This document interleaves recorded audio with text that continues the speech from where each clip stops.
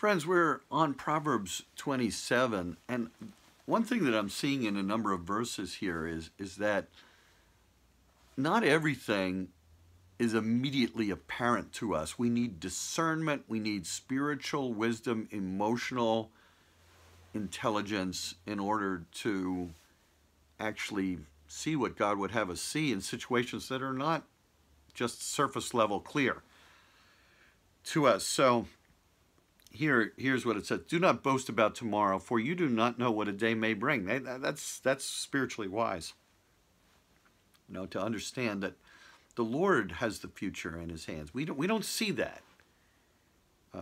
Better is open rebuke, right, than hidden love.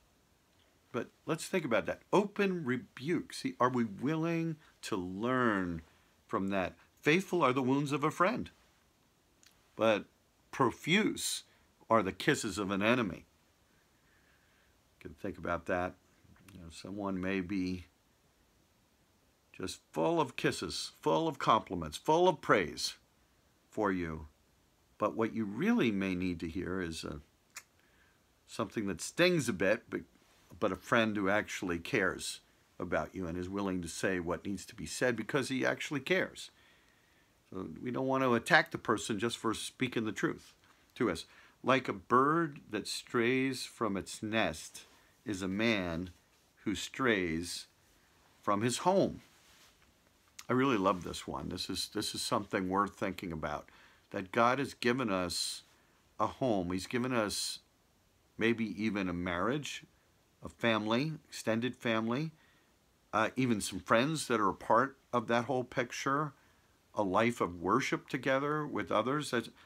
We've been given a life, and we need to attend to that.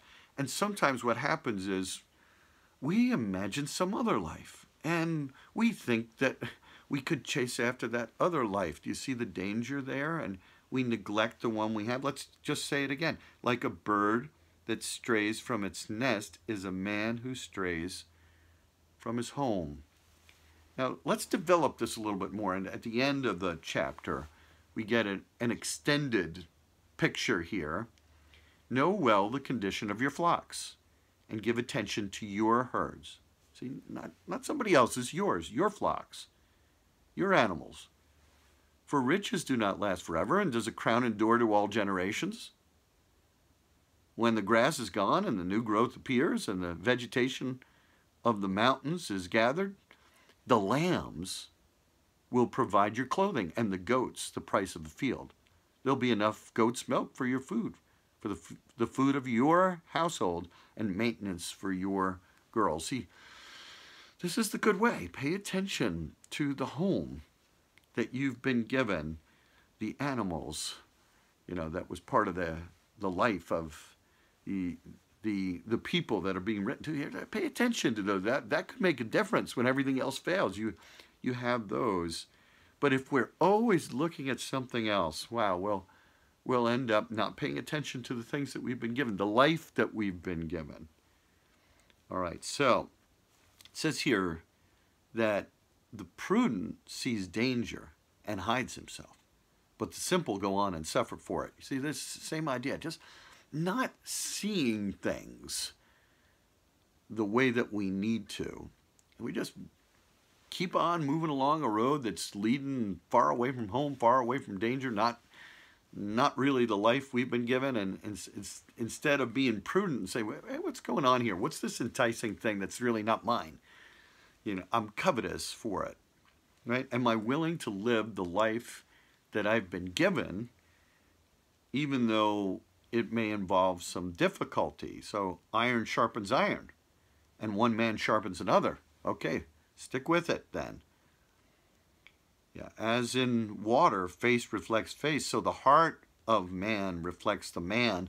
We need the development of the heart and the life that we've been given by Almighty God. Let me tell you, Jesus had a life that he was given. It was a unique, very important life, central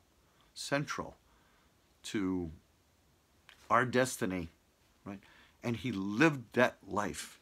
He attended to it in first of all, in the first 30 or so years, he lived in what seems to be obscurity, but living out the life of holiness within the family that he was given. He did that for us. And then he had his public life that was there, and he accomplished everything that his Father gave him to do. And this was all for our salvation. It was so important that he lived that out with discernment and wisdom. And he did that. Thank you, Father, for your Son. Help us to be imitators of him and to realize we've been given a particular life and to be grateful for it and live it with joy. In Jesus' name, amen. Blessings, friends.